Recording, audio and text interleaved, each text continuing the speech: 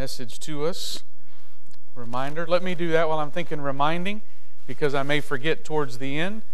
These poinsettias that are here at the front of the church, we would love them to go home with you after church today, or to your neighbors, or to wherever, so that they might be enjoyed on through the Christmas days and into the new year. And so please, when we dismiss, come and grab 1, 2, or 3 until they're gone, and take them with you. Just a little bit of water, and they're good. And so they've actually stayed together this year in spite of me. I'm not sure who did the watering, but they got taken care of this time. Thank you, Michelle, for making sure that they stayed red and alive. But we want you to take those at the end of the service today with you. So, you like things to go as expected, don't we? I mean, we got these wedding plans coming up, and this happens on Friday, and so there's all sorts of things, and we want this to happen and that to happen. It just reminded me of when I proposed to Vicki, and I had this plan of just how it would go, and the proposal did not go anything like I had planned it to go. I mean, we were going to our favorite restaurant to eat, and I had it all planned as to how it was all going to work, and it just all went bad when I couldn't even... Now, I had eaten at this restaurant in Tulsa, this place called Casa Bonita, and but we were in Oklahoma City, and I was going to the Casa Bonita there that I had never been to before. College students at OBU, and we were going up there to eat, and she just thought we were going out, and we couldn't even find Casa Bonita. I mean, it just made it go downhill from there. By the time we did find Casa Bonita, I was in no mood to propose, and she most likely would have said no at that point, and so she didn't even know it was coming. But a few days, weeks later, anyway, she was fixing dinner for me, and I proposed at that point. But sometimes we just have plans as to how we think things are going to go as expected, and they just don't happen. And when those things don't go as expected, sometimes we just kind of throw our hands up and we go, no good could come out of this. And even though the proposal didn't go as expected and all of that, the wedding pretty much came off, well, it didn't really go as expected either, because we got married in January, and there was 3 inches of ice on the ground. And so the preacher that was to perform our wedding ceremony, that we had gone through all of our counseling with and everything, he couldn't make it from Ada to Skiatook to the wedding. And so we had our backup plan, a minister there in town, and he came and did the ceremony. And so we had planned all of this stuff for the wedding. I was singing to her. We were exchanging rings in a very unique way. And we just kind of had to throw all that out because it was too much to put on this preacher to do that at the last minute. So things even at our wedding didn't quite go as expected. But yet when it was all said and done, we were married. And so who knows what's going to happen come Friday with this wedding. But whether it happens as we expect it to or not, there's a wedding going to take place. And it kind of made me think that I wonder if Christmas Day happened exactly as Mary and Joseph had planned it. What do you think? I mean, think about this baby coming into this world, and they had been told things, both of them, by angels and all of this stuff, and so here comes this issue of taxation to where they all have to return to their hometown. And so here he takes her along on a camel or a donkey or a golf cart or something along that lines in order to get her there. And then when they get there, there's absolutely no room in any of the hotels or motels or inns or anything of that point. And the only place for them to stay is in a stable out back. I mean, just a stinky place where all the animals would be fed and where they would do all of their stuff.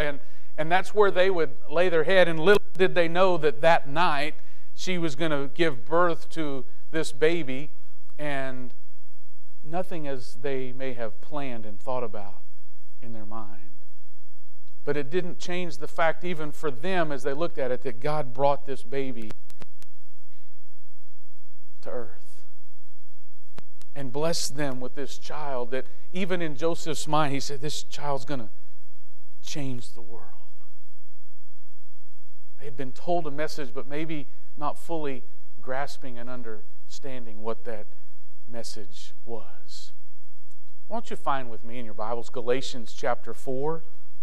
Galatians chapter 4, maybe not the passage you would turn to when you think about the birth of Christ, but yet it contains for us this message that even though things may not go as expected and the world may not be as what we think it ought to be, God's got a plan.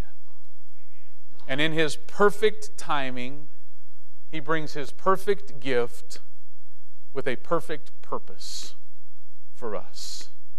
And so in the midst of life and what is going on, let us think for just a few moments about what may not sound like a perfect birth and a perfect scenario when you read in Luke and how that all comes to be. It's a perfect Christmas scene. Why don't you stand with me this morning and let me read these few verses of Scripture from Galatians chapter 4.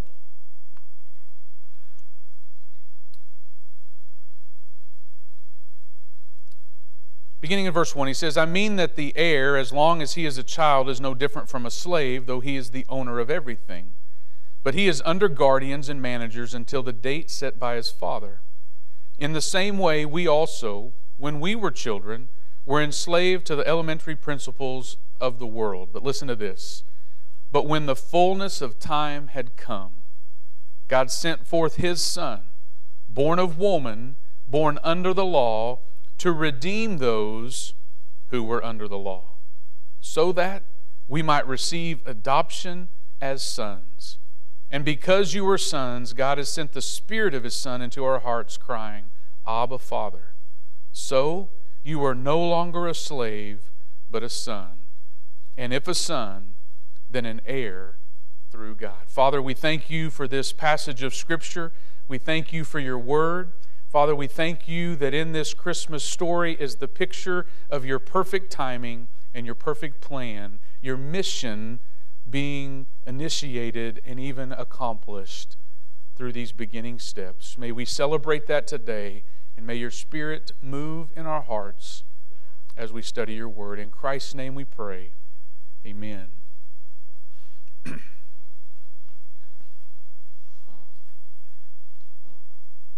God's perfect timing.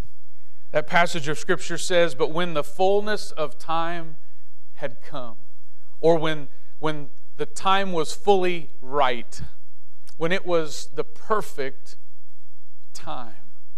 Now think back to the Luke passage, and does it look perfect? I mean, it's a starlit night, right? It's all of those things, but for them, there was no hospital, there was no doctor, whatever might have been the case in those days. The ladies helping deliver. There was none of that. They were there with all of the animals, with the cows and the horses and the donkeys and the sheep and whatever would have been in there. They were there. But yet in the midst of that, it is a perfect time for God to bring His plan to earth. His perfect Son. In the Greek words, there are two words for time. One is kairos, K-A-I-R-O-S, and it's this idea of opportune time. It means that you seize the opportunity that comes your way.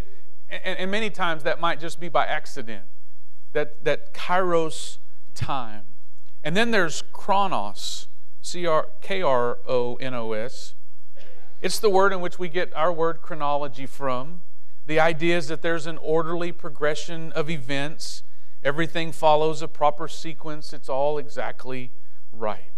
It is that type of time that Paul is using when he says, when the time had fully come, or in the fullness of time.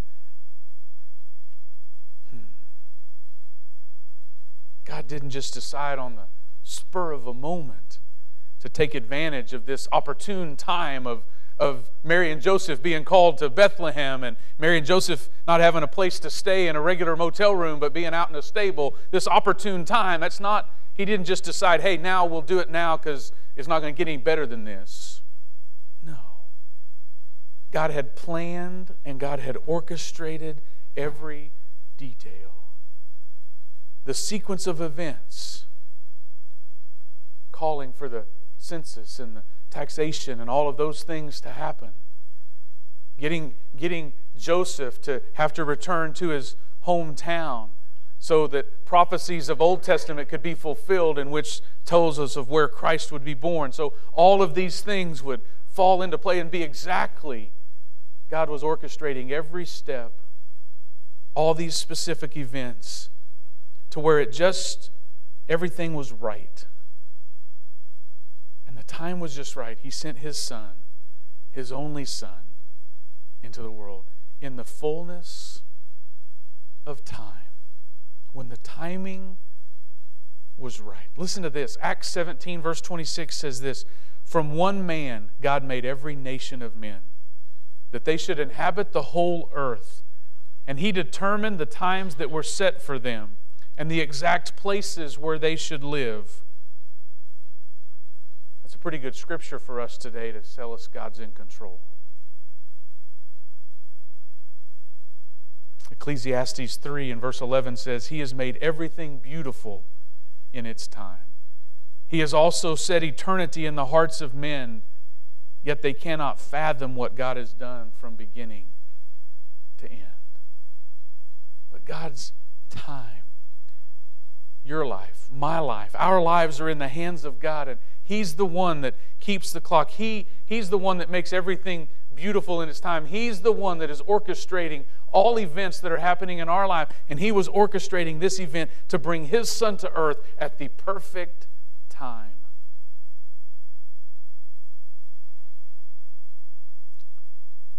We can see it from the Old Testament to the New Testament, even in our own lives, that God does things on His timetable, in His time, in the right time. Think of Joseph. We could think of a lot of Old Testament folks. We could think of Abraham. We could look to Moses. We might even look at Shadrach, Meshach, and Abednego. We could look at different folks, but just for a moment, think of Joseph. Joseph was the favorite son of Jacob. He was the grandson of Isaac. He had a coat of many colors. We're familiar with that. His brothers were all jealous of him and didn't like the fact that Daddy liked him a little bit more than he liked all of them. And there was on one occasion that Joseph went out to see his brothers, and they decided that they'd strip him of his coat. They'd throw him in this hole and leave him to die. And at just the right time, a caravan came that was on their way passing by, and they thought, hey, maybe we could sell Joseph for a little bit of money and we'd be better for it, and then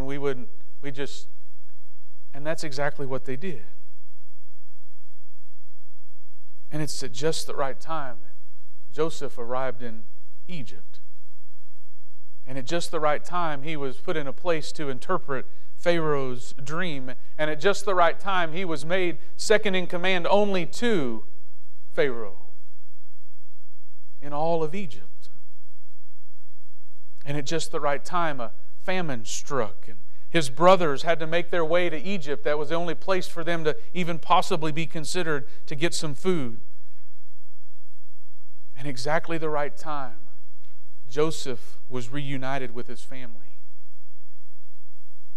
And Joseph captured all of this with these words: "You intended to harm me, but God intended it for good to accomplish what is now being done." God's perfect time and God's plan coming together. God's in control. Nothing, man, I was writing these words this morning, and as I was revamping a little bit of the sermon, I was revamping this and rewriting this at the exact time that my phone rang to let me know that Rex was having a stress test. And all that's going on with them, and just the decisions and things that are being made for them based on what's going on. And God is in control of time. Nothing happens in this world that is done that's a surprise to Him. It just doesn't. God never says, "I didn't see this coming." God, it never throws Him off when stuff comes at us and we weren't expecting it. God's in control of this stuff in this time. He's in charge. And we see that in the Old Testament, we see it in the New, we see it in our own lives now. And sometimes it's a challenge to us to understand why stuff's happening the way it's happening when it's happening. But God's got a perfect timing to everything. He's also got a perfect gift in it for us. In this particular story, the story of Christmas. But when the fullness of time had come, God sent forth His Son, born of woman, born under the law. In God's perfect timing, He sent His perfect gift, His Son. You know, if we were to have history and records of everything, there were probably some other babies that were born along the timeline that maybe didn't have the most ideal entrances into this earth, right? Some others that might have been born maybe not in a hospital, or maybe not under the, maybe not all in a manger and in a stable, but there were bound to be others that had been born. God's hand was on their birth and brought them in the way and the fashion that He had designed for them to be born. But none compared to the baby that was born that day. Because that baby was God's only Son. God's perfect gift for all mankind. Born in a fashion that nobody else would ever be born in. Yeah, I meant born of a woman, but not conceived by the Spirit of God.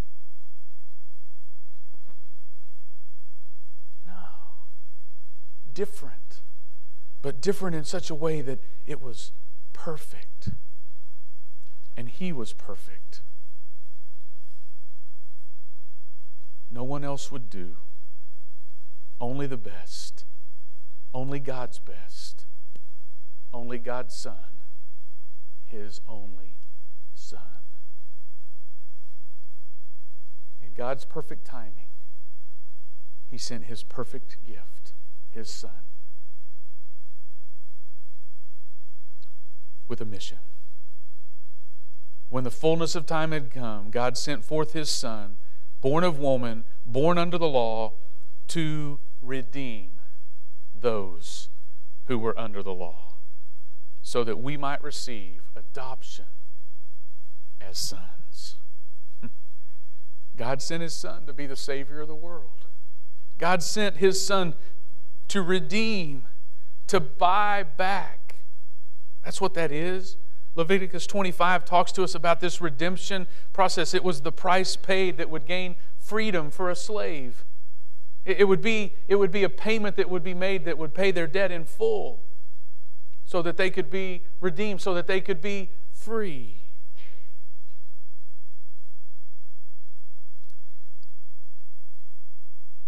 It says we were born under the law, or those that were under the law. This idea is we're under the law, but we can't keep the law. That's really the purpose behind the law being given in the first place. Was not just so we would think about, I've got to do A, B, C, and D, but it would be to help us realize that there is no way that we can keep A, B, C, D, and on through the rest of them.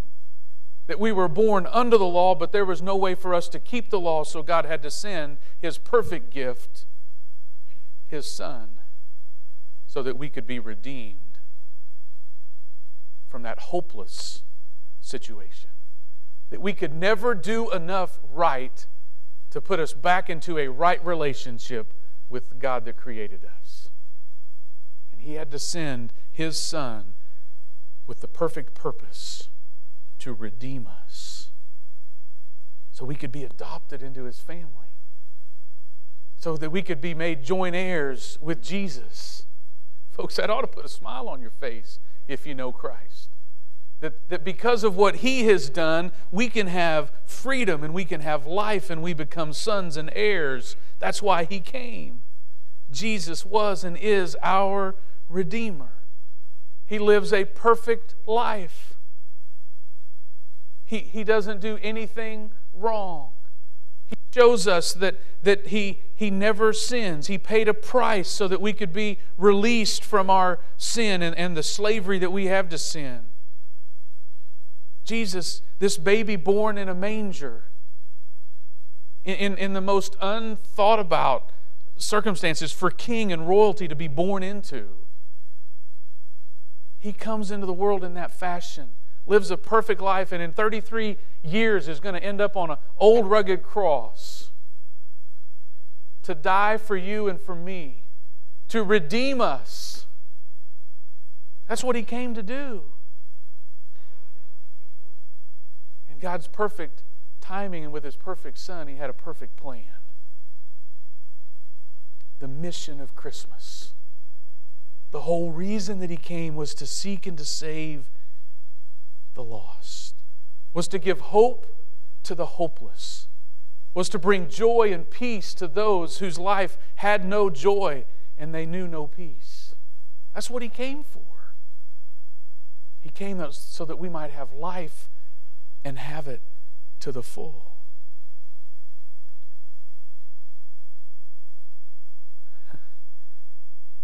Romans 13:11 says, the hour has come for you to wake up from your slumber. It goes on to say, because salvation is nearer now than when we first believed. Wake up. To the Christian, it's telling us to rejoice. To the non-believer, it's telling us to be concerned. The clock is ticking. Make your choice.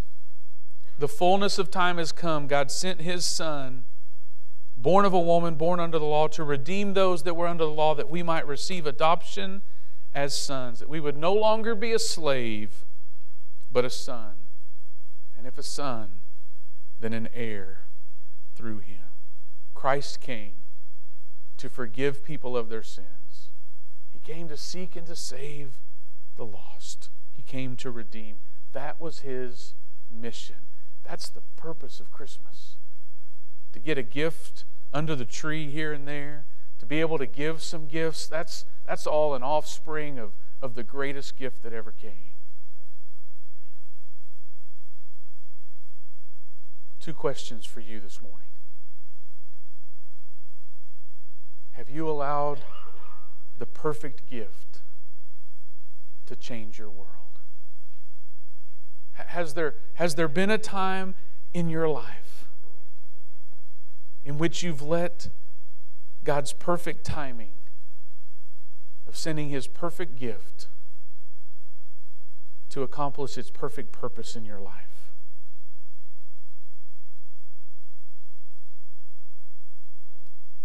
If not, could it be in God's infinite knowledge, just knowledge of all things, that He would bring you to this place at this time to hear this message so that you could respond and receive His perfect gift as your own? That in God's fullness of time, He would bring you to this place that you might say, I admit that I'm a sinner. I believe that Jesus came and lived a perfect life and died in my place. I confess my sin to Him, and I commit my life to Him. Could it be that's why you're here today?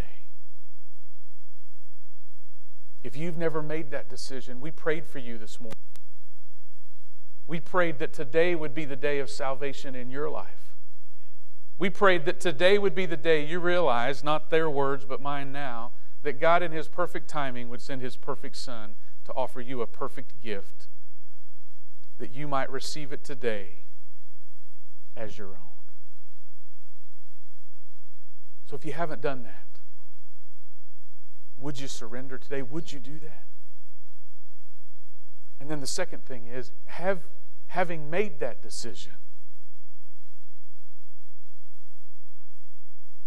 to trust Christ as your Savior and Lord, would you take the mission of Christmas and purpose to live it out and to share it with others. To let them see in you the difference that Christ can make. To let them hear from you the difference that Christ has made in your life and that He came to make in theirs. That this baby born in a manger grew to die on a cross for the sins of all mankind. The mission of Christmas for the believer is that we would carry on His work, that we would share the message, that salvation is available to all who will call upon Him. Which of those two choices do you need to make? Because you're there. You're either lost without Him, dying and going to hell, in need of a Savior that was born for you on Christmas Day, and you can receive Him this morning. Or you know Him, and we need to be sharing Him with the world. Why don't you stand to your feet this morning?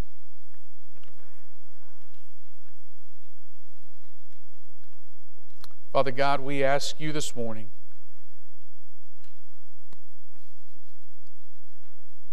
that, Father, you would convict us. Your Holy Spirit would work in our lives. If we've never trusted you as Savior and Lord, may your Spirit draw us this morning. May we sense that in a strong way, that today is the day of salvation for us, that the Redeemer would become our Redeemer. We would be set free. Or Father, as one of your followers and as one of the redeemed, that we'd be committed and convicted, that we would take the message and we'd share it. Use these moments. Have your way. In Christ's name.